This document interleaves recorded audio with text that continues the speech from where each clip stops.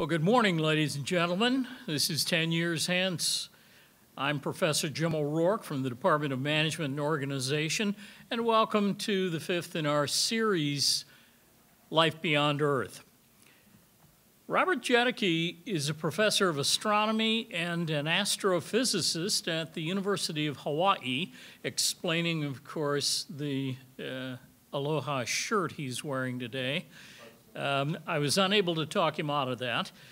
Professor Jedicke has had professional careers in particle physics, astronomy, and software engineering. He received his PhD in experimental particle physics from the University of Toronto, Ontario, Canada. After a brief tryout with the BC Lions professional Canadian football team in Vancouver, he held postdoctoral positions at the Fermi National Accelerator Laboratory in Batavia, Illinois, and at the University of Arizona's Lunar and Planetary Laboratory, where he worked on the Spacewatch Near-Earth Asteroid Survey. He spent more than 5 years at Vico Corporation in Tucson, Arizona, developing image analysis software for interferometers before accepting a faculty position at the University of Hawaii's Institute for Astronomy. He was the development manager of their moving object processing system for the Pan-STARRS telescope on Maui that is now the world's leading discovery system for asteroids and comets. His current research includes working with Transastronautica Corporation to develop techniques for mining asteroids to provide water as fuel for spacecraft missions. Ladies and gentlemen, please help me welcome to the Notre Dame campus and the College of Business, Professor Rob Jedicke.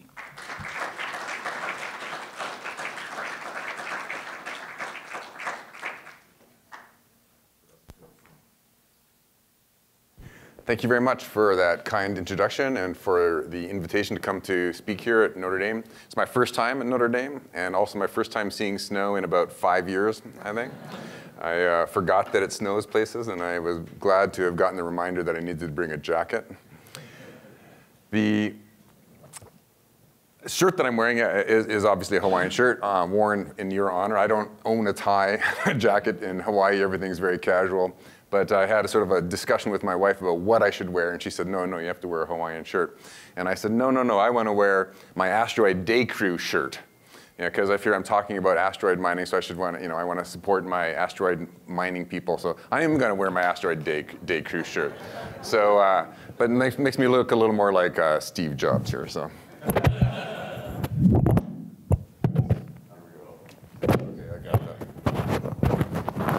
So here's my Asteroid Day Crew shirt. I think it's a little bit more appropriate for this talk. So I think you must have a really great, I took a look at all the lectures that you have here, and the series looks really fabulous. And because it's a business school, most of your programs are talking about business. Of course, most of the time I talk to people about astronomy. And so it's a little unusual that when I give a talk about astronomy, it's actually not about astronomy for me. It's actually all about the money, because I'm in the asteroid mining industry to make money out of it. And full disclosure, I work with a company called Transastra. Transastra is an asteroid mining company, although I think that really doesn't do it justice. It does a lot more, and I will tell you about that in the next few slides. Transastra is what I would call a vertically integrated asteroid mining technology development company. The whole goal is to create or participate in a space industry, and they have a real vision for it. It's not just asteroid mining.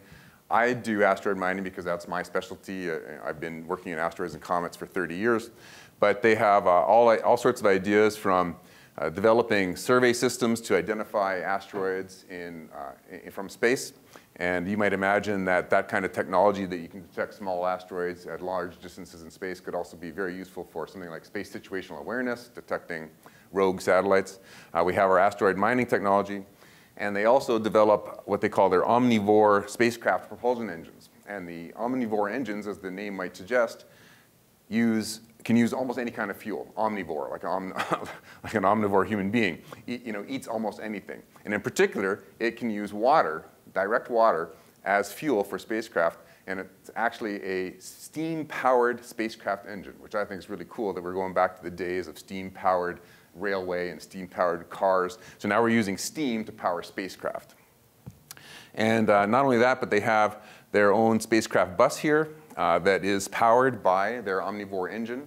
So what we want to do is we want to get water from the moon or from asteroids, use the water to fuel the spacecraft, which we then sell to customers that use our bus to move spacecraft in space.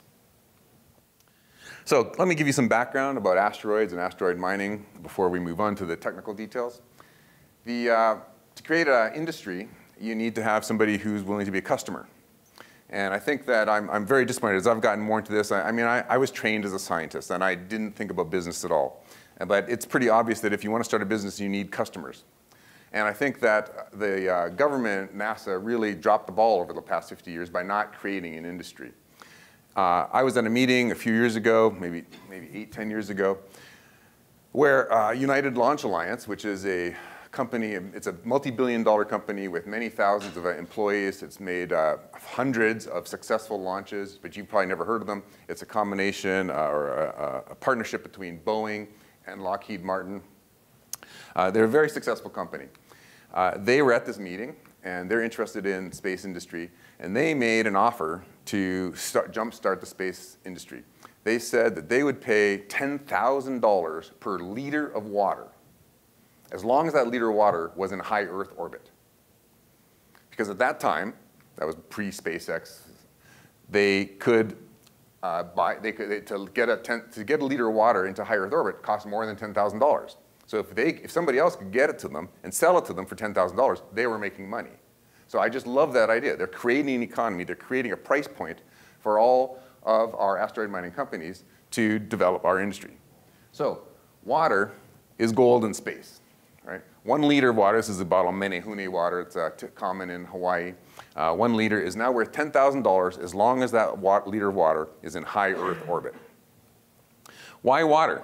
Well, water is fuel. I just described the omnivore spacecraft engine, which uses water as fuel, but it can use any volatile at all. Anything that volatilizes when you heat it up can become fuel for the omnivore engine. So water, you can just pump the water in it directly, and it will work. We heat it up to very high temperatures. It spits out the back of the engine and moves the spacecraft forward, of course. But water, of course, is also the best possible rocket fuel. If you split it up into its constituent hydrogen and oxygen, it becomes the best possible rocket fuel, and that just requires another step in the process. Water is also great radiation shielding. Water is a really great radiation shield, and it's lighter than, say, steel, and it's more easily formed than steel. So if you want to create a space station that's radiation shielded, and you want to do it out of steel, you have to manufacture it, or you have to build it, you have to do something to it in space or on the ground. But with water, all you do is you create a very thin shell, you pump the water into it as a liquid, it freezes, and then it becomes a easily shaped radiation shield. Very, very, very easy process. Of course, we need it for human consumption and agriculture. And the other process, and I think this is the key, and this is what sort of turned me around when I first heard Joel Sersall, the CEO of the TransAstra company, giving its presentations. This is the first thing that turned me around to actually thinking this could be doable in my lifetime, really soon if we have enough money and venture capital funding to do it. The process is not complicated. It's difficult, but it's not complicated. And he really had, I thought, a very straightforward ideas about how a business model that I could really picture. All the other asteroid mining companies I'd ever heard of that I read about since I was a teenager, they all just seemed ridiculously complicated, and they weren't going to happen for 100 years. But TransAstra has this idea for straightforward asteroid mining. So Joel met me at a conference. In fact, at the first time we ever met, we happened to be giving back-to-back lectures and really liked each other's talks. And so he talked to me afterwards, and he said he's starting up this asteroid mining company, and he posed this question to me. He said, how many 5 to 10 meter diameter, water-rich, in-space resource utilization targets are there as a function of return trip delta V? Now, don't worry if you don't understand all the terms in that, in that sentence, okay? Because that's the point of this talk. I'm going to explain now what all that means, because I'm going to answer this question in this talk. So to do that, I need to go give you some background. And I think there's a really great analogy between asteroid mining and gold gold prospecting. Now, I've actually done gold prospecting. I lived in Arizona for 10 years. I had a friend who, we literally went out gold panning in a river, and I actually collected gold. So I know a little bit about what I'm talking about, but I'm certainly no expert and never made a hobby out of it. The photo here is of Sutter's gold mine, and you will notice later on that I use the term Sutter a lot. We use Sutter to refer to our asteroid survey system, and it's named after this mill. This water mill, and notice water plays a key role in this talk as well. This water mill is famous for being the place where gold was discovered in California and starting the California gold rush. So it started the entire economy, built California, and so we've named our asteroid survey system the Sutter Survey System in the hopes that our surveying will find water that will start a water rush into space and create a space economy. But of course, you have to be a smart prospector. You have to prepare yourself before going out. You don't just walk down any place in the desert and start gold panning. You don't just start a business without having a business model, without doing a study to see whether or not you can actually be profitable. So you have to know something about what you're doing. So for gold mining, we'll use the process of gold mining, or gold extraction, to illustrate what we do with asteroid mining. So if you want to try and find gold in a river, the most rich spot to mine will be the primary lode. This is where volcanic processes have brought gold, usually intertwined with quartz, from the inner earth and through magma processes up to the surface and is exposed. And there you can go and you can you can chop off nuggets of gold and become very rich very, very quickly without much effort. But around that primary gold, there will be erosion due to wind, due to rain, due to just motion of rocks next to it. And so eventually that primary lode of gold spreads out around the primary lode. And now you've got sort of nuggets lying on the ground, perhaps buried a bit. And you can go around and pick them up. But now they're exposed over a wider area. It takes a little bit more technology to extract the gold. Then eventually that gold can, through water action or wind action or just gravity, find its way down into a river. And so you get this process called alluvial gold. And then once the gold is in the water, it begins to flow. Now gold is a very heavy element. It's a very heavy metal. So it tends to settle fast. And only when the water is flowing fast is the water fast enough to pick up that heavy gold and transport it. But even when it's getting transported, it goes over, say, a waterfall like this into a plunge pool. At the bottom of the plunge pool, there'll be a deep hole that has been gouged out by the water falling. And there you get this chaotic turbulence in the water. And so the heavy gold, as it's floating around, as it's twirling around, the heavy gold just tends to the bottom and then it sinks out. So it collects there at the bottom of this plunge pool. So later on, when geology changes or the river dries up, the gold can be concentrated at the base of where there was this pool. So if you find where these places used to be, you can go there and mine the gold, and there can be very rich deposits of gold in those locations. And finally, the water, smaller pieces of gold, can be transported all the way down the river, especially during heavy floods. And then it's very easy to pick these nuggets of gold up or little flakes of gold on the beaches. You can go by with a pan, and you can pan for gold. This is kind of the thing that I did in Arizona. And you can definitely find gold in these locations. So there's a natural size sorting that occurs throughout this entire process. At the primary lode, you have the very largest nuggets. They're coming out right straight out of the ground. But by the time you find the flakes of gold on the beach, those have to be the smallest flakes because they've been transported all that distance and they have to be moved by water. So there are analogies to every single one of those processes with asteroid mining, which I will get to later. So I just talked about where you find gold on Earth, but what about finding water in the solar system? Now, when I was a teenager, I was very enthusiastic about astronomy, and I wanted to be an astronomer. In fact, I wanted to be an astronomer in Hawaii, and now I am one. And but I wish I could tell you that I had some grand plan that I followed, that took me directly there. But that's completely wrong. It was just blind luck, random walk almost, that got me there, and I just happened to have ended up doing the thing that I wanted to do when I was a teenager. But when I was a teenager, there was a lot of speculation in the books that I read about where you find water in the solar system. And there were some ideas that probably there's water on the poles of Mars. We knew, of course, there's water on Earth. But it really wasn't clear how much water there was elsewhere in our solar system. But it turns out now we know that water is ubiquitous. Water is everywhere. And in fact, water is on the moon. There's lots of water on the moon, in fact. The water on the moon is in polar craters at the north and south pole of the moon. And at the bottom of these craters, it is so dark because the sun has never shone inside of these craters for more than 1 billion years. Inside the bottom of these craters at the north and south pole of the moon are colder than the surface of Pluto. They're the coldest places in the solar system, even though they're really close to the Earth. And so any kind of water molecules that ever happened to fall on the moon eventually bounced around on the surface, bounced around until they eventually found themselves at the bottom of these craters. And as soon as they're at the bottom of one of these craters, it freezes immediately onto all the other ice that's already accumulated there. It's what we call a cold trap. And keep that in mind because it comes into play later on when I talk about how we're going to mine the water. So water is everywhere in our solar system. And in fact, there's lots of water in asteroids. This is another place where we didn't know if there was water until recently. This is the largest asteroid in the main belt. The main belt of asteroids is between Mars and Jupiter. It's the largest asteroid. And we sent a spacecraft there that orbited it for a year and took lots of detailed measurements. And we're pretty sure that about 25% of the mass of Ceres is in water. Now, if that's true, Ceres has more water than Earth.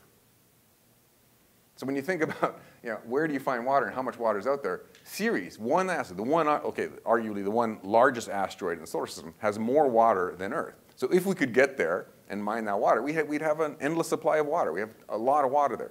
Now, on Ceres, it's a little bit more difficult because it's buried underneath a lot of rock and dirt. But we do a lot of drilling on Earth, and you can probably do drilling on Ceres as well to get down to that water. So it could be very economically profitable, and you could support a lot of human habitation there. So where do those asteroids come from? And what are the ones that we're most interested in? So this is an image or a representation of the solar system showing the sun in the center here in yellow, the orbits of the planets. Probably most of you have seen things like this. The Earth is the blue circle right here. Mars is this red circle. Jupiter is this outer circle here. And all the little yellow dots represent known asteroids at the time on one particular day. There are about 1 million known asteroids in this main belt of asteroids here. In this main belt, there are about 1 million asteroids larger than 1 kilometer in diameter. That's about half a mile. So 1 million asteroids larger than half a mile in diameter in that main belt. And it's all between Mars and Jupiter. All these little white arrows here represent known comets at the time that this representation was made. So you can see some comets here are close to the sun. You also notice that some of these little yellow dots that represent asteroids are actually around Earth's orbit. These are what we call the near-Earth objects, and those objects get there because of what we call gravitational interactions. They're called resonances, which are due to mostly Jupiter. So Jupiter is a very massive planet.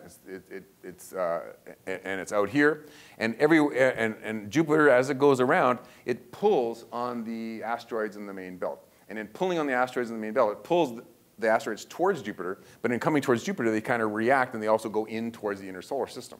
So it creates this sort of expanding orbit for these asteroids. So whereas they used to be on nice circular orbits going around the sun between Mars and Jupiter, now they go out to the orbit of Mars, out to the orbit of Jupiter, and also into the orbit of Earth. So these now become what we call near-Earth objects, or the NEO zone, the near-Earth object zone. And these NEOs, these are the ones that we are interested in. A NEO is any object that approaches to within 1.3 astronomical units of the sun.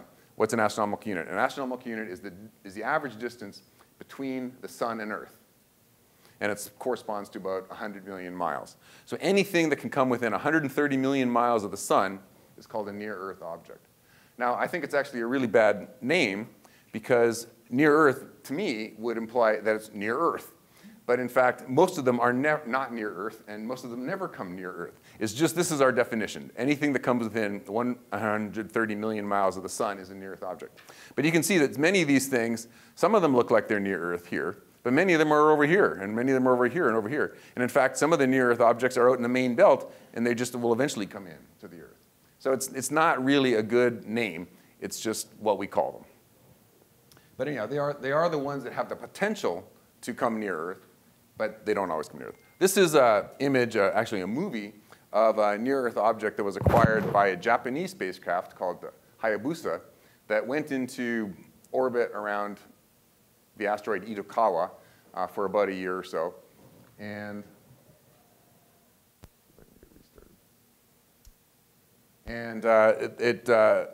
when people got there, they were a little surprised at how it looks like a rubble pile. A lot of people, when I was growing up, they thought that asteroids are just big rocks. And then as I got into the field about 20, 30 years ago, we began to realize that asteroids are, in fact, more like rubble piles. Just imagine a big mountain that's been eroded away, created a pile of rubble at the base of the mountain, and then it's held together very loosely by gravity and by just mechanical forces between the rubble. So that's what we have to deal with now. Now, this is an asteroid. I always like to give people a sense of scale on these things. So that is the space station in proper scale compared to asteroid Itokawa. Itokawa is not an asteroid that contains water. It's a very dry asteroid. But I imagine that there's many people here who don't have any idea about the scale of the space station. So I will also show it relative to a football field.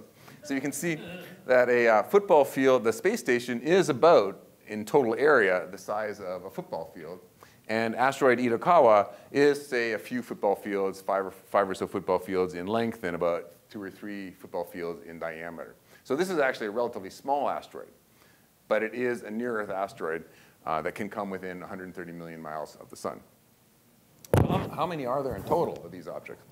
So this is a compilation of some work that I did with and other people's works, giving some idea of how many asteroids there are as a function of their size. It doesn't matter too much. The absolute magnitude here is just size, and I'll give the size values in just a minute. This is a logarithmic scale and the cumulative number of objects. So the cumulative number of objects that are larger than the given size. So at 1 kilometer diameter, corresponding to absolute magnitude 18, there are about 1,000 near-Earth objects. But as you go smaller, because it's a logarithmic scale, the numbers go up very rapidly. At 100 meters in diameter, there's about 100,000 near-Earth objects. And 100 meters diameter is kind of interesting because at 100 meters diameter, that's sort of the minimum size asteroid where if it was to strike the Earth, could puncture through the atmosphere and cause massive damage, sort of on the scale of wiping out Texas. So a 100-meter diameter asteroid could cause a lot of damage, and there's 100,000 of them in near-Earth object space. But that's not the ones we're interested in for our mining project. For our mining project, we're interested in objects that are sort of 10 meters in diameter. Say the size of this room. Think of an asteroid the size of this room, maybe a little smaller in this size range.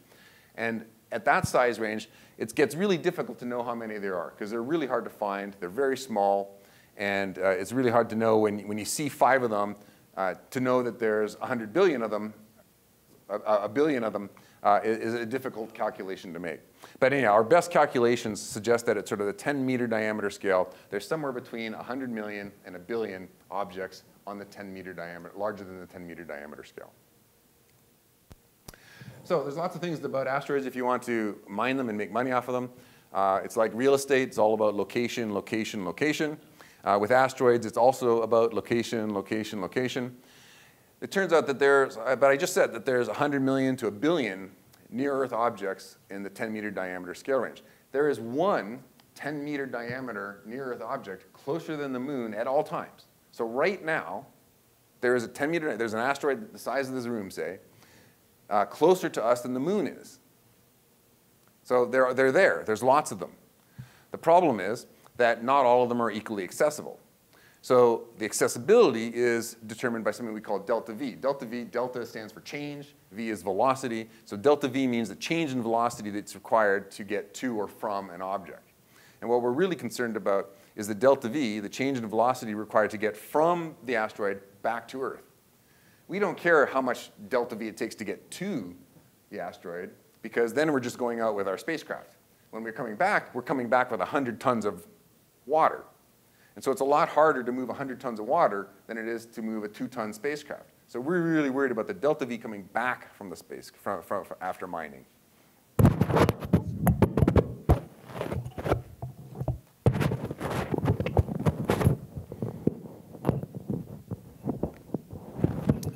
So delta 12, V, 11, 10, 9, 8, Start.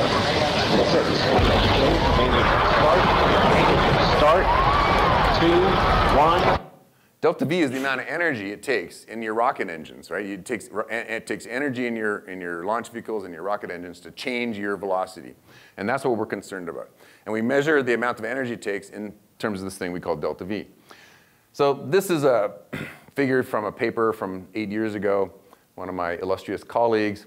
And he did this sort of a calculation or study, a presentation of what kind of asteroids we know about and how much energy, delta V, it takes to get places.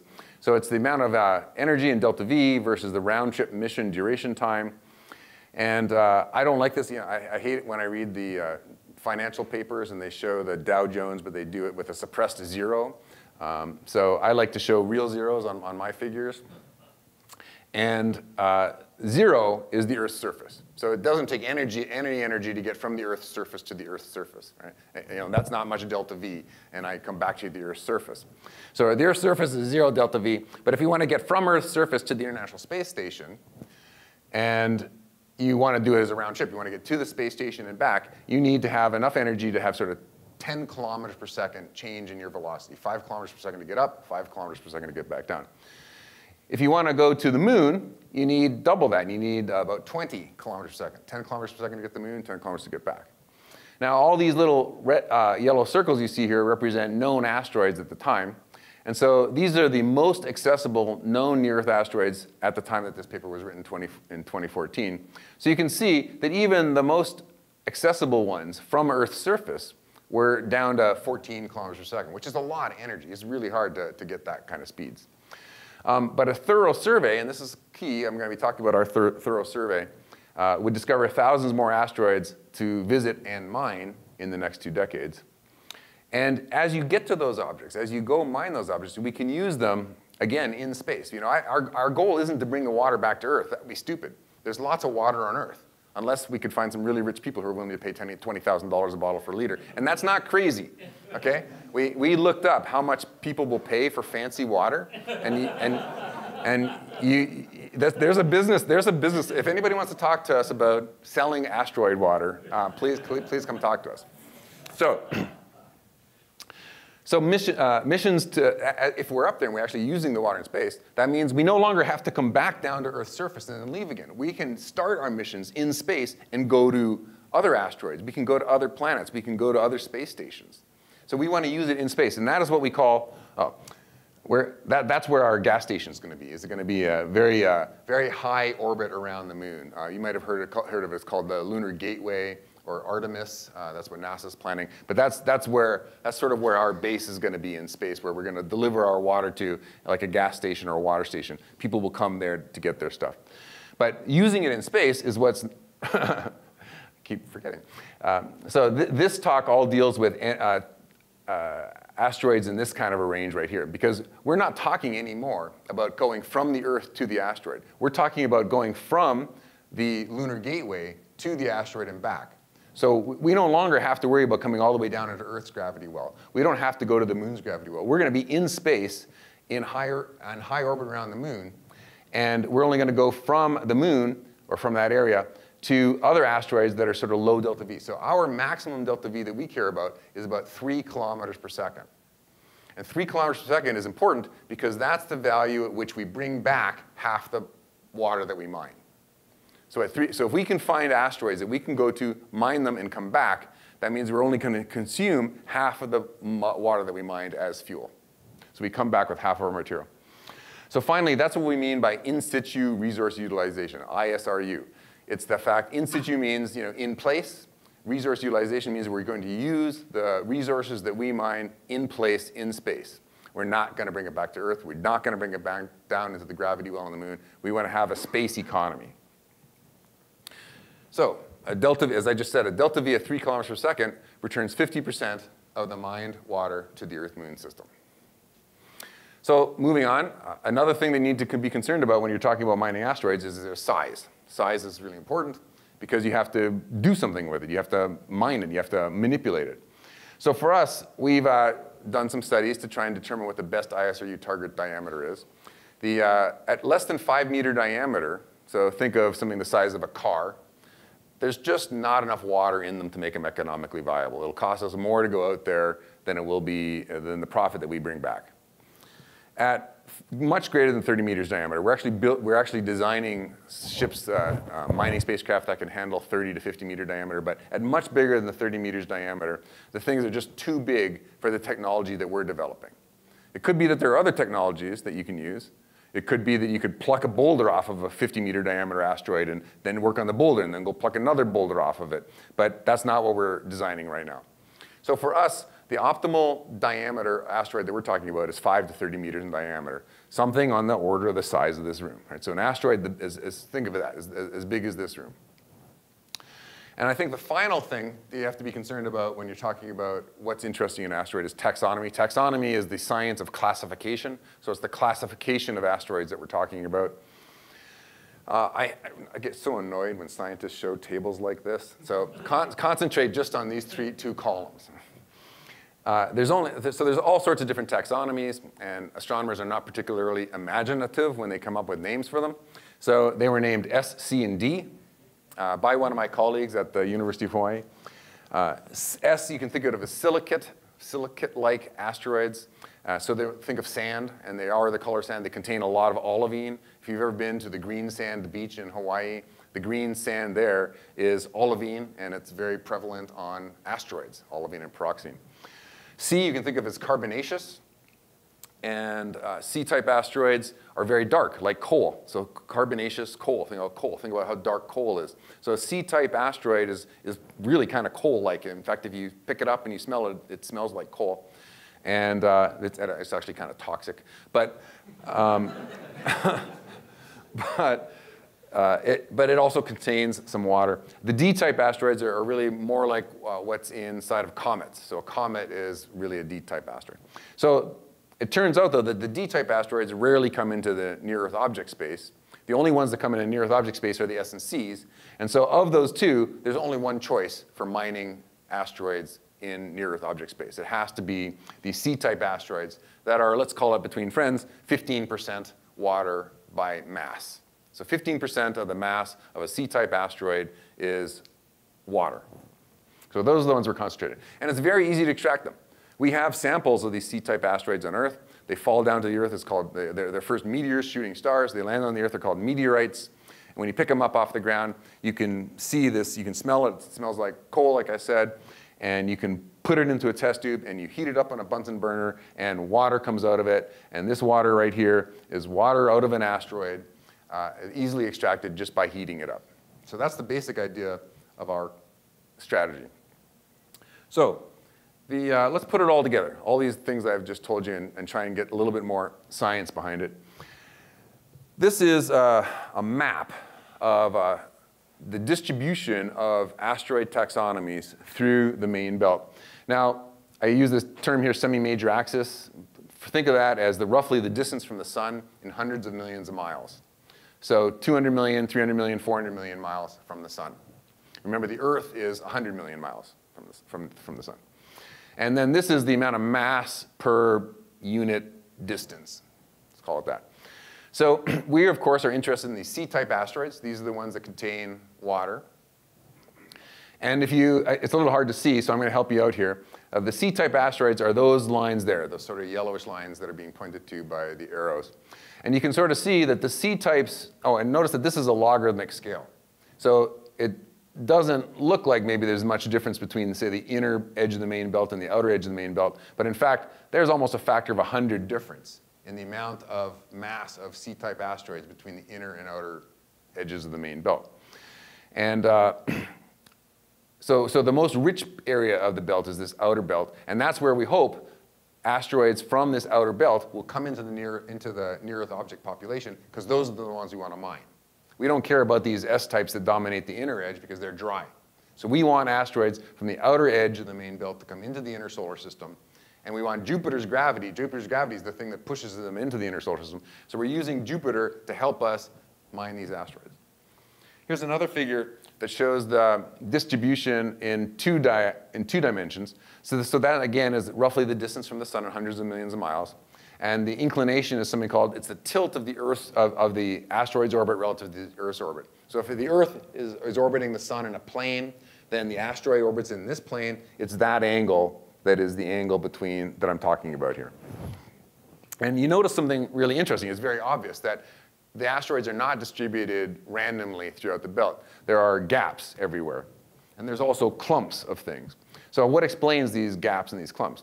So those clumps are due to asteroid collisions. Asteroids, there's something, like I said, there's 1 million asteroids larger than half a mile diameter in the main belt, and they collide. They don't collide every day, but they collide every million years. And when they collide, they create a bunch of fragments. And those fragments then spread out in time due to gravitational effects of Jupiter and other factors we'll talk about. So anytime you see a big clump here, those clumps are all due to an asteroid, two asteroids colliding millions to hundreds of millions of years ago in the main belt. So what it's doing is it's releasing all that material, opening it up. So it's basically cracking the rock open for us. And then you notice these gaps, these vertical gaps here, they're called mean motion resonances. That's where Jupiter is pumping the asteroids into near-Earth object space. This one here is shown as the 5-to-2, which since it's labeled, I'll talk about it. What that means is that the asteroid makes 5 revolutions around the sun for every 2 revolutions around the sun that Jupiter does. And so that means that every time that happens, the asteroid and the Jupiter are now in exactly the same location. Now imagine if you're pushing a child on a swing, and we've all done this, I know. You can just have like one finger, and you can just tap the child. And as long as you tap the child at exactly the same frequency, it doesn't matter how hard you're tapping them, eventually the child's going to build up a gigantic swing, and they're going to move a long distance. And it's the same thing with Jupiter. If every 5 revolutions of Jupiter around the sun, Jupiter taps that asteroid, pulls on it, it's going to change that asteroid's orbit. And that's exactly what's happening here, is that Jupiter clears out any asteroid that happens to be in that region. And it sends most of them into the near-Earth object space. So Jupiter then is like the truck that's picking up all the rubble and bringing it to Earth for us. And finally, there's this other subtle effect, which I'm not going to go into too much detail, but it's called Yarkovsky drift. It was discovered by a Russian physicist 60, 70 years ago and completely ignored for 50 years. And then it sort of came back when we realized how important it is. And it's due to a subtle thermal effect about that's a size-dependent thermal effect that can make asteroids move either outwards from the sun or inwards from the sun, depending on which way they're rotating. Asteroids that rotate one direction move in. Asteroids that rotate the other direction move out. And it's size-dependent. The smaller the asteroid, the faster they move. So any asteroid, even if an asteroid is not in this mean motion resonance right now, if it's close to it, and the asteroid is small enough, eventually those asteroids are going to move into that mean motion resonance, and then they are going to get sent off into the near-Earth object space. So we have this constant feeding mechanism into the inner solar system of the asteroids that we want to mine. And this is a map now showing where the asteroids that actually are in near-Earth object space are located. And you can see that all the ones that are located in near-Earth object space are all on these mean motion resonances. So all these asteroids here are there because of the Yarkovsky effect and Jupiter pushing those asteroids towards the Earth. So a long time ago, 20 years ago, I got involved in this research, and we were studying, and we were actually trying to quantify where in the main belt do near-Earth objects come from. And I'm not going to go into too much detail on this. I just want you to get the basic idea. But we divided the main belt of asteroids up into 7 different sources, and based mostly on their distance from the sun. And we gave them names, their common names, to astronomers. So the Hungaria asteroids in the main belt leave a fingerprint. And you don't need to know what this is, but just look at it as sort of like a fingerprint. The Hungaria asteroids in the main belt leave a fingerprint of what their distribution is within the near-Earth object's distribution of their orbit elements. And this is the fingerprint of Hungaria's. And if we show the other 6 types of objects that come from the main belt, this is their fingerprints. Now, to you, looking out there, looking at it quickly, they may all look the same. But in fact, if you look at it in some detail, you'll realize that these clumps here all move. They're all moving. So they're all in different locations, which means that each one of the different sources of near-Earth objects in the main belt contributes in a different way to the near-Earth object population. It leaves its own fingerprint. So now we can actually use this to predict which objects, or how many objects, come from each region in the main belt. And now remember, I showed you how the number of C-type asteroids, the ones that bear water, are more common in the outer belt. So we know that these sources here are in the outer belt. These sources here are in the inner belt. So now we can actually map out how many of the C-type asteroids are coming from the outer belt into the near-Earth object space. So now I can actually answer the question that was posed to me. How many 5 to 10 meter diameter water-rich ISRU targets are there as a function of return trip delta V? Now I hope you all understand that question now. So now I'm able to answer this question for Joel Sercel, the Transastre CEO. And this is the answer. He spent a lot of money, a lot of time getting this figure out of me. And so here, now you recognize delta V. You recognize, OK, so what we're really concerned about because of the size considerations is that we want asteroids greater than 4 meters in diameter. 4 or 5, it doesn't matter too much. The solid line represents all asteroids that are smaller, that have a delta V smaller than the value on the x-axis. So what we're concerned about, again, is the 3 kilometers per second. 3 kilometers per second means that we return 50% of the water that we mined. So if we have an asteroid that's less than 3 kilometers per second, we return more than 50%. An asteroid at more than 3 kilometers per second, we return less than 50% of the water that we mine. So these are the economically profitable ones at this time. And the number is about 1,000. There's about 1,000 asteroids that we think are good ISRU targets. 1,000 low delta V asteroid mining candidates are out there. And these objects have got very particular properties. They all are on very Earth-like orbits. This is a representation. The red circle represents the Earth's orbit. The blue arrow over here represents the Earth and its direction of motion at that point. And the sun would be right here at 0, 0. And all these black arrows represent the location and velocity vector of the asteroids that are asteroid mining candidates. So you can see they're all very Earth-like asteroids. So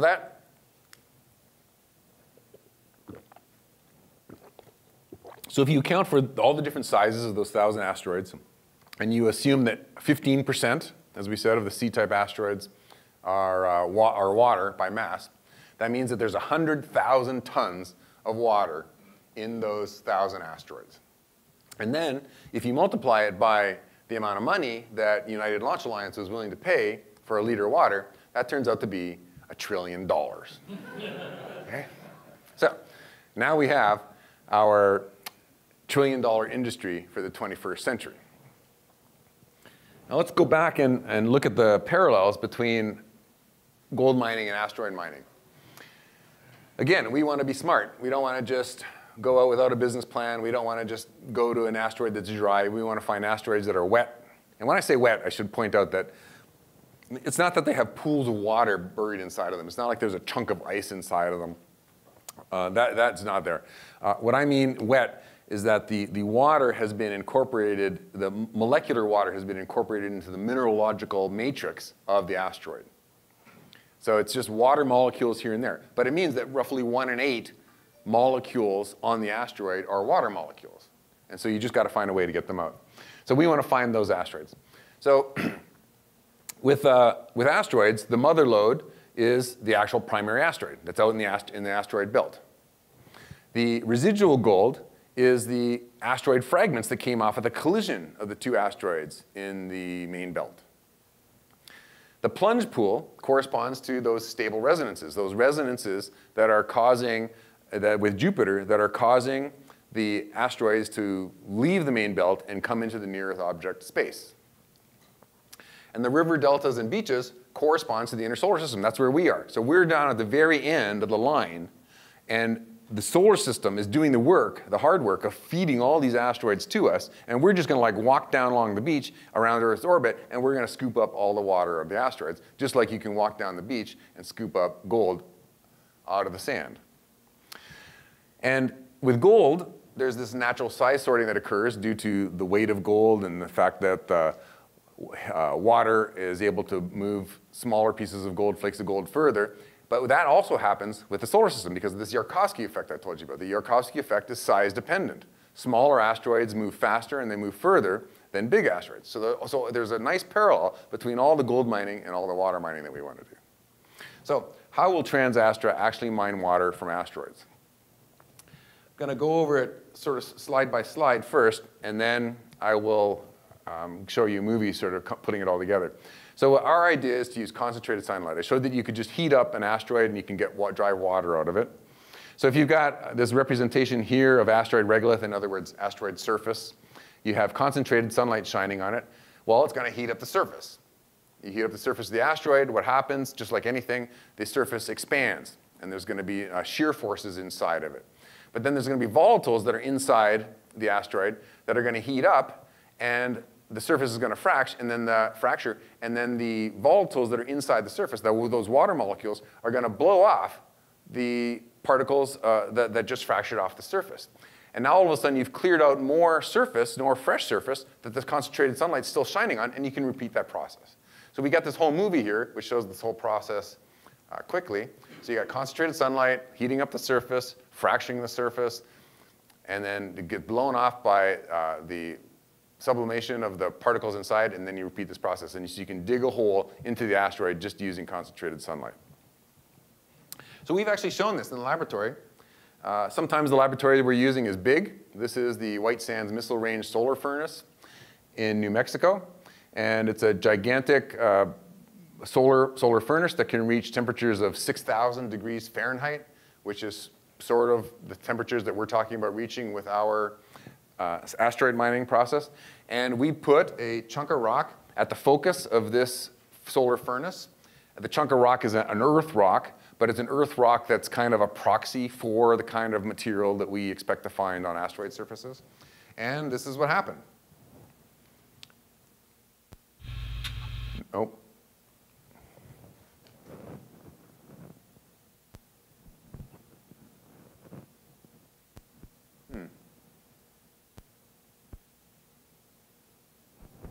It shows it playing, but it's not actually doing anything.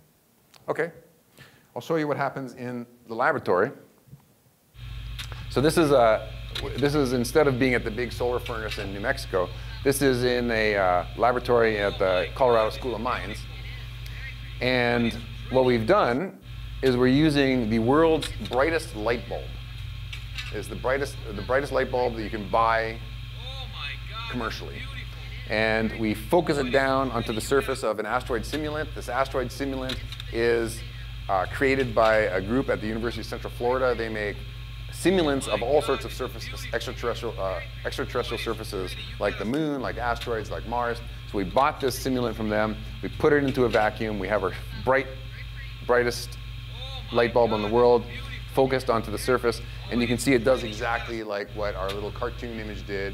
And well, yeah, exactly like what our cartoon image did. We're basically digging a hole. And if we let this go on, and then I could show you what happened afterwards, we just dug a hole into this asteroid simulant. Just so it works, at least in the laboratory, our technique seems to work just fine. So we want to put this into a what we call the honeybee system. We have an asteroid that we bag up, and we have gigantic inflatable mirrors that collect light, pump it down into a light tube, and then the light tube, and on both sides here, there's a big mirror over here too, pumps it down, the light gets focused onto the surface of the asteroid.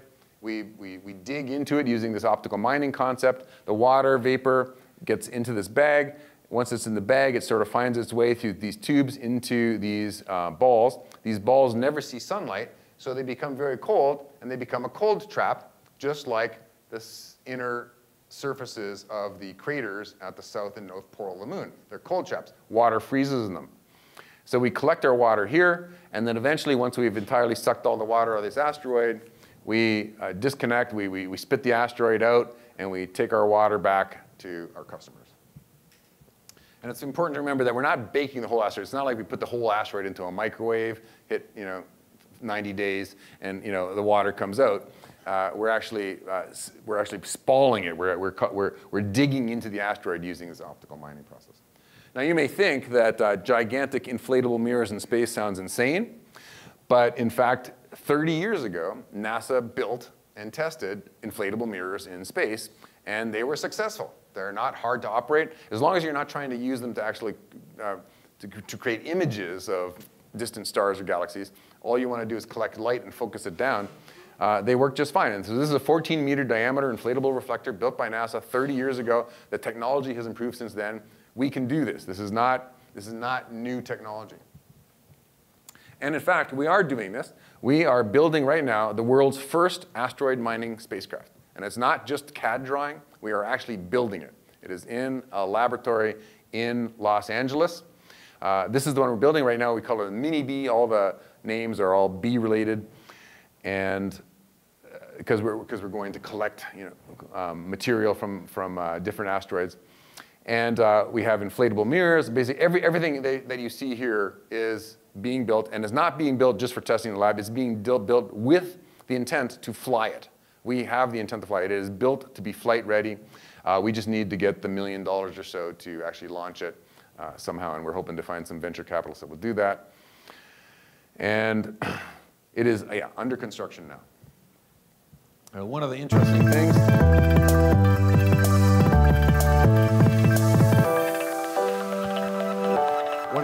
things is the mechanism to get the bag. We use inflatable arms, like we use inflatable mirrors. And this is a ground demonstration of the inflatable system. Now remember, in space, it doesn't have to work against gravity, so it'll be much easier, much faster. This is sped up, so it expands. We use this, in this case, it's just some sort of a beach ball that we drop down into the bag. The bag then closes up. This is all done with hydraulics. And then we have a robotic zipper that zips it up to create a hermetic seal. And once it is hermetically sealed, then we also use struts. We can deflate the bag, and we can use motor-driven straps to basically drag the asteroid down against the lens that we then focus light onto it. So this actually works. This is not CGI. This is real there. And now I know some of you are thinking, well, if we're going to launch our little miniature spacecraft, don't you need a miniature asteroid? And how do you find a miniature asteroid? Well, we've built our own miniature asteroid. We've built this asteroid. It's about the size of a beach ball. And we are, again, using this synthetic asteroid material from this group at the University of Central Florida that makes, as realistic as possible, asteroid simulant. And of course, we're using asteroid simulant that represents this C-type asteroid that's got 15% water in it by mass. And so the idea is that we will launch the Mini B and the synthetic asteroid at the same time, the same launch vehicle. We'll spit them both out of the launch vehicle. The Mini B spacecraft will search around for the synthetic asteroid, and then it'll go and it'll mine this asteroid. And we know exactly how much water we put into that thing. And so we can measure how efficient our spacecraft is at extracting the water from that synthetic asteroid. And this is a demonstration of the tracking system. This is sort of one solar panel with the spacecraft bus in the middle.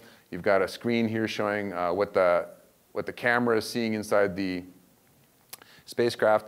And the point of this demonstration is to show that we can very easily have the spacecraft automatically point and stay focused and on the sun. And it can just do it all automatically, tracking without any human being having to be there with a joystick.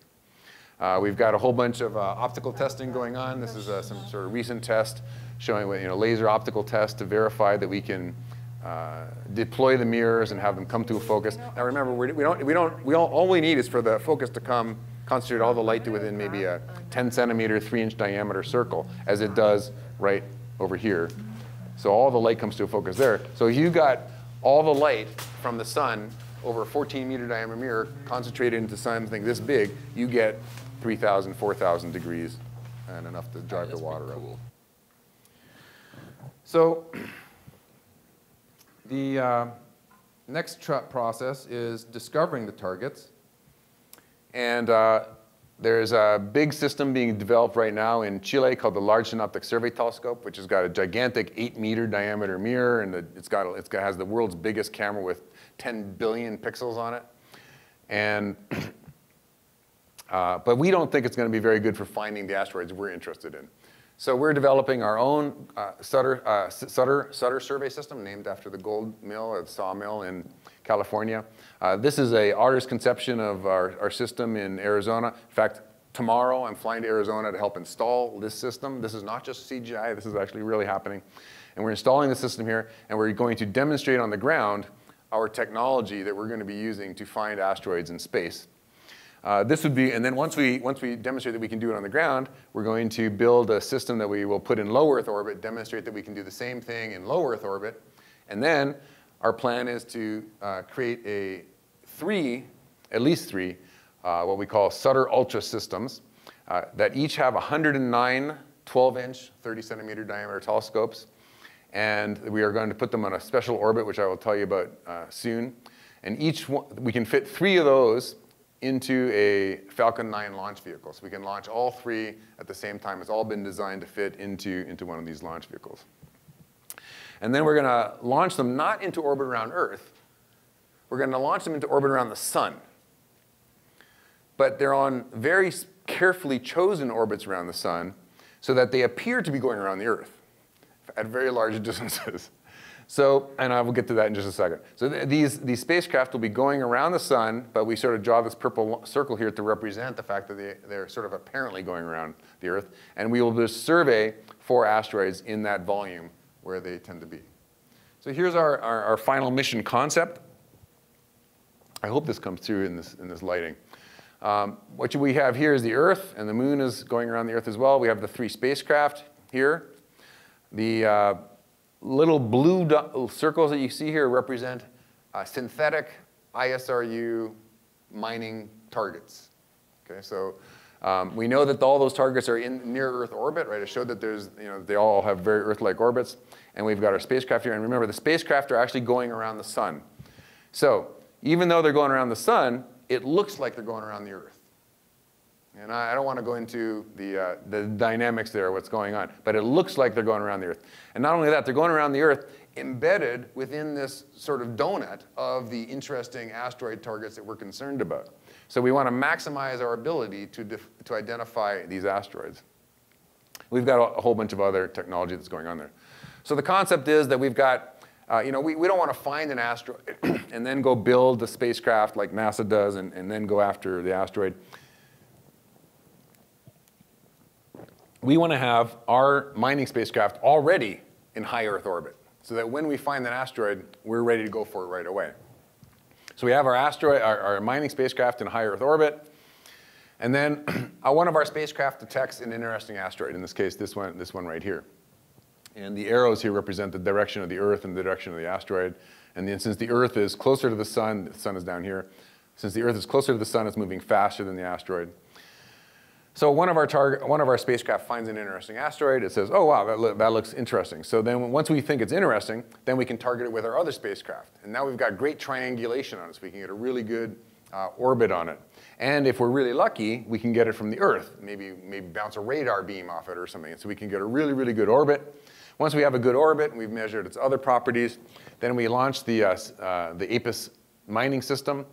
And we think we can launch within about 14 days of discovery. We think it takes us about 14 days to characterize the asteroid well enough that we can actually decide that this is a viable mining target.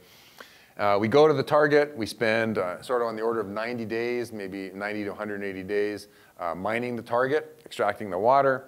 And then we return to the Earth-Moon system, and we deliver water to customers in cislunar space and make a lot of money. At least that's the plan.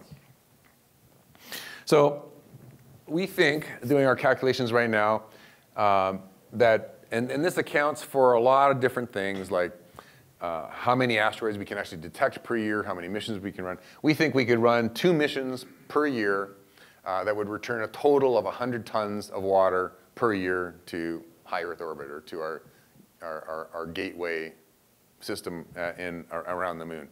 Now, the scientist in me has to give you an uncertainty on that number, and the uncertainty is 100%. So we could get. I love the way you think. Yeah, we could get 200 tons a year, but there's all the universe doesn't normally conspire like that. The universe normally tries to drive you down to lower values. But anyhow, this is doing an honest calculation as well as we can, given what we know, 100 tons of water per year to the system. So I know you're all sitting there, and probably you're all thinking, this is just a really crazy idea, right? I would have thought the same thing 10 years ago until I had actually heard all of it coming together and been involved in it. And it seems to me that of all the crazy ideas out there, it is one of the ones that might actually work. We get our funding from a program at NASA called the NASA Innovative Advanced Concepts Program, NIAC. And NIAC does what I think everybody thinks NASA does. Because most of NASA programs are very conservative. That's why SpaceX is blowing away NASA. Because NASA is extremely conservative. They don't do things that are on the edge. NIAC does things that are on the edge. So that's why we get our funding from NIAC. NIAC saw that we actually had a viable idea, and they were providing us funding to develop our technologies. And I think that we were the very first group ever to get the phase 3 funding from NIAC, which basically means that we've proven to them that we are actually worthwhile, and we are the first group ever to get their phase 3 funding.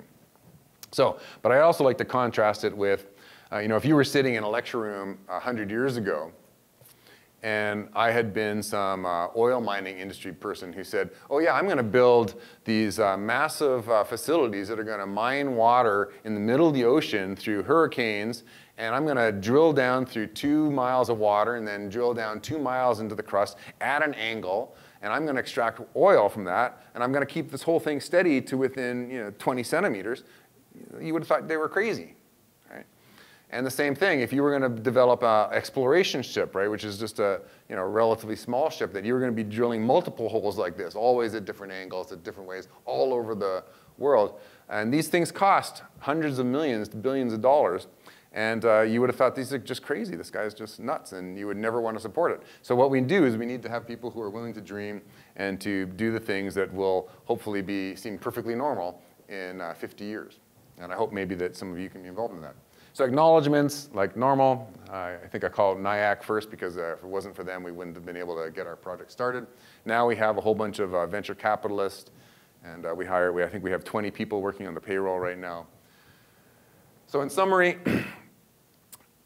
there's unlikely to be large asteroids at acceptable delta V. So we focus on the decameter scale projects, targets, the things about this size.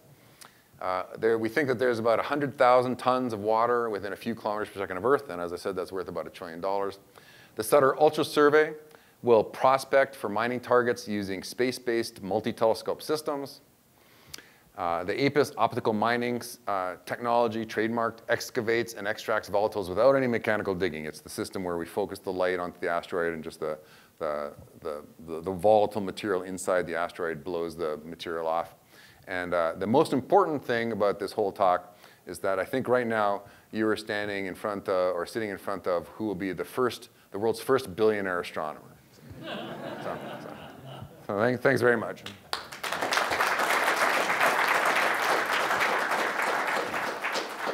About 15 minutes or so for questions. We do have a microphone coming around to you since we're live streaming and recording. If you have a question, put your hand up and we'll get a microphone to you. We have a question here.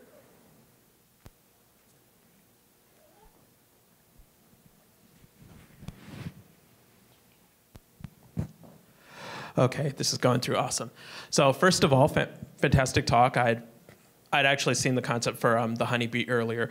As far as one thing that I am a little bit curious about is, and I understand how this would be difficult to test on Earth, that is how you could get all the asteroid material. I assume that you are slowly counting on the asteroid's rotation, or like the arm moves it, but in that case, if it's a 10 to 5 meter object, that's thousands of tons.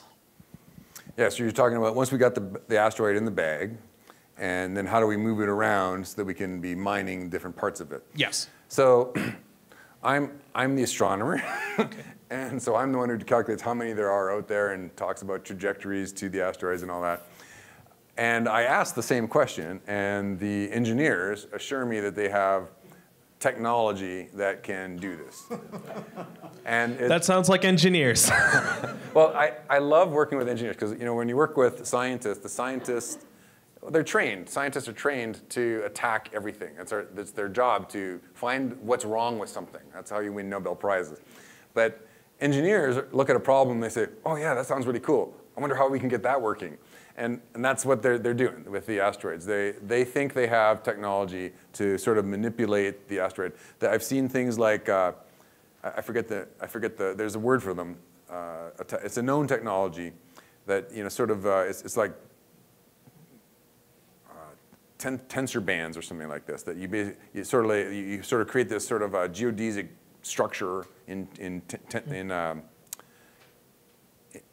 banding around the asteroid, and then it can sort of expand. And then when it expands, it rotates a little bit, and then you recontract on it, and then you sort of move it around. And they've got arms to do it. And it seems like it's an interesting technology, but of course it needs to be tested out in space. Am I allowed to ask another question? One follow-on. Okay, understandable. As far as that you've tested with the synthetic asteroid material, is there any concern about other products that might be vaporized? Like, I mean, if any of the rock vaporizes and deposits in the bag? Yes, there's a lot of concern about it. The asteroid simulants that we have are the best asteroid simulants that exist. They're the only asteroid simulants that exist. I mean, until we have an asteroid here, that's what we've got. But another problem is that we know that there are things in asteroids that we're not allowed to put into the asteroid simulant because they're toxic. So the University of Central Florida group that does these things, they can't produce a toxic substance that gets then distributed to places. So they've removed all the toxic stuff from it. So we're not really testing on real asteroid simulant, but as good as it can be. And there is also concerns about what happens to all the material that blows off, and where does it go in the bag, and does it clog up the works. So these are all things that need to be worked out. But I remain hopeful, and I think that these are all questions that need to be answered, but I'm trying to think like an engineer and say, yeah, we can get them answered, instead of a scientist, oh, you'll never do that. So. Hands up for that. Other question? We have a question right here. I think I can talk loud enough. Use the microphone. Okay. Breaking the rules already. Yeah. I have a related question to the first one, and I'm interested about, small asteroids rotate quite fast or tumble. How do you keep the angular momentum from being imparted to the spacecraft when you close that bag? So the Sutter Ultra Survey System will have 109 telescopes, and I didn't go into too much detail. There clearly wasn't enough time. But we can use that system to measure the rotation rate of the asteroids. And so the first thing we do is we say, so if an asteroid is not rotating, there's no problem. If an asteroid is rotating slowly on one axis, you can imagine that if it's rotating like this, you just have the spacecraft come up along its axis, and then you match the spacecraft rotation to it so that they're both rotating at the same rate, and then there's no problem. So the problem happens when the asteroid is rotating too fast, because then you can't match it and it's too complicated, or if the asteroid is in a tumbling state. If the asteroid is tumbling, then there's no axis that you can come down and actually work on. So we think that the Sutter Ultra Survey System can measure rotation rates, so we can eliminate all the fast rotators. And we need to study whether or not we can determine whether we can detect whether or not they're tumbling. And we think, although we haven't yet tested it, that using the triangulation system from the different spacecraft that we have, so one of the problems with doing this, measuring tumbling from the Earth, is that from the Earth you typically only have one vantage point. But and that vantage point doesn't change very much. But from the two spacecraft, or maybe even three spacecraft, we have different vantage points. And we hope that we will be able to detect whether or not it's tumbling. So if we detect an asteroid that's moving too fast or tumbling, we just don't go to that one. And another answer is that right now, in fact, I'm working with an undergraduate student who we took sort of an unbiased set of images of a few dozen small asteroids of the size range. And now we're actually trying to measure the rotation rates of all of them. And other people have done, there's about 20 rotation rates of asteroids in this size range. But the thing is that there's a bias that goes on, that when people report data like that, typically people only report data where they find a light curve. So they're only ever reporting things where they actually can see the thing rotating. Whereas if you can't see it rotating, that means it's either not rotating or rotating so slowly that it doesn't matter. And so we intend to actually do sort of like a real unbiased study of what the rotation rate distribution is for these small asteroids so we can do a better estimate of how many targets we can viably mine. Okay, we have a question. Hey, you gave some really great like historical examples. So, you know, in our human history, we were in our first industrial revolution. We were very wasteful. We were very pollutant. We polluted our world that we know. You know, we were talking about creating big objects into smaller objects and releasing them maybe out into space. You know, as those velocities of those small particles increase, they can create, you know, potential damages and hazards. Is there any thought to like your industry wide is about like how maybe those pollutants or any kind of negative effects from any of the mining? Yeah, so, you know, it's a modern world, and so we are very sensitive to the environment. I'd say me more so than my CEO, but no, he's very concerned about it, and he goes to meetings, he talks with lots of people about what can be done. I think that the thing to keep in mind, though, is that, you know, people used to say the ocean is big, we'll never pollute it. And so you can say the same thing about space. Space is really big, and so we'll never pollute it. That's probably correct, but maybe naive. I mean, space is much, much bigger than the oceans. The other thing to keep in mind is that if we destroy an asteroid, say a 10-meter diameter asteroid, and do 2 per year, and then we remove our bag and leave basically a bag of dust or a ball of dust that's moving on, that happens naturally all the time. So the reason we have shooting stars, the reason we have meteors in our sky, is because asteroids collide with each other all the time. And there's this constant rain of material down on Earth. The mass of the Earth increases, I forget the exact number, but it's something like by 100,000 tons per year. So 100,000 tons of asteroid material rains down on the Earth every single year. And that's just because of the natural collisions between asteroids in our solar system. So if we create 2 new asteroids that are, you know, disrupted, it's a tiny, tiny, tiny contribution to what the solar system's already doing. If you could imagine that maybe if we were on a particular asteroid that had a particularly close approach with Earth, maybe there's something that we could be more worried about. But that's relatively easy to calculate too. So we could just avoid going to any asteroid that we know is going to have a really particularly close approach to Earth anytime in the next 100 years or something.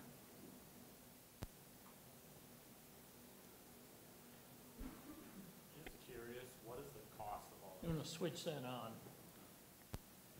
Out of curiosity, what is the cost of all this, sending up the 3, well, basically telescopes and 1 digger? So it depends on which component you're talking about and what version of it you're talking about. So the mini B that we're building right now is a few $1 million. The next version up will be much more expensive, but then again, we benefit from all the experience we have from building the mini B. You know, I would say that the number you can keep in your head for building a spacecraft that might be able to mine an asteroid this size of this room or half the size of this room might be tens of millions of dollars. All right. Professor?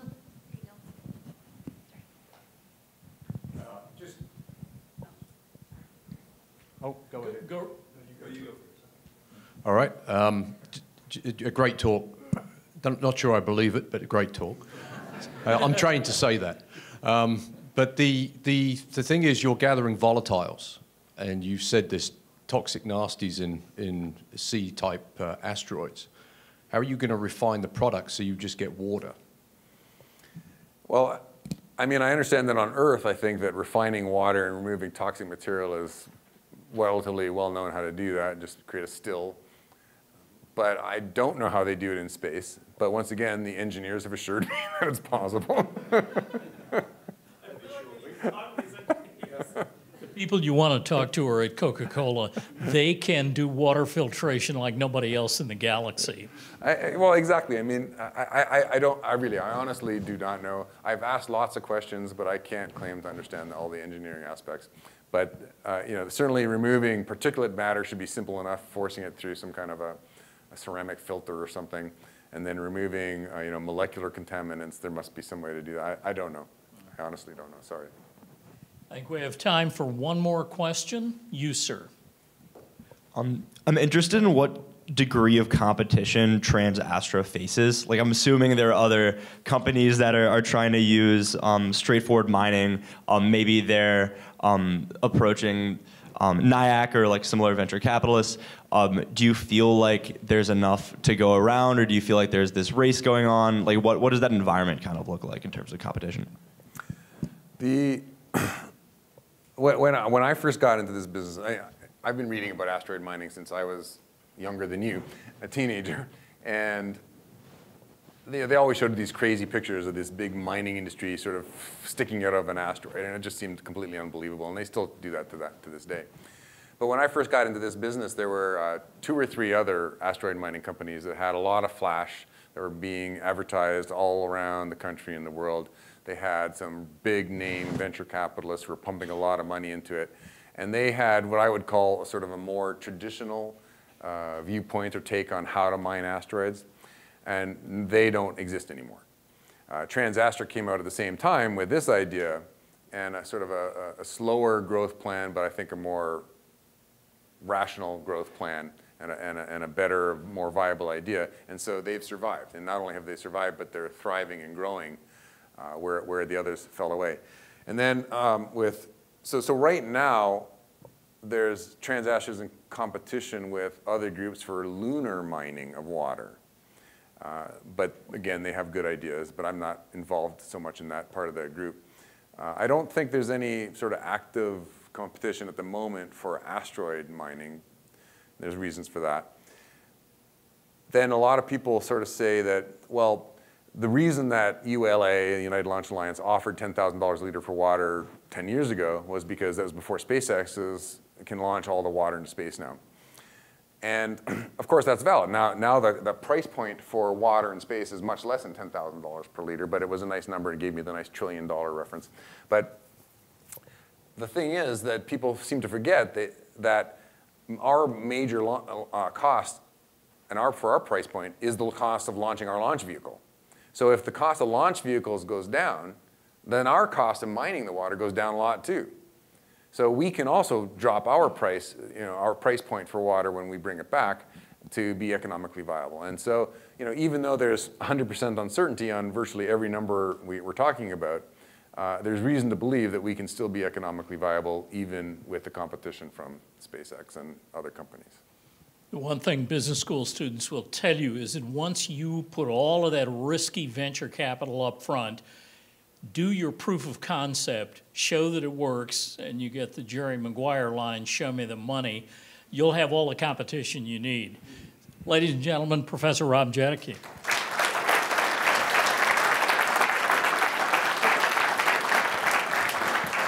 So, Professor, thank you for leaving Oahu on a day like this.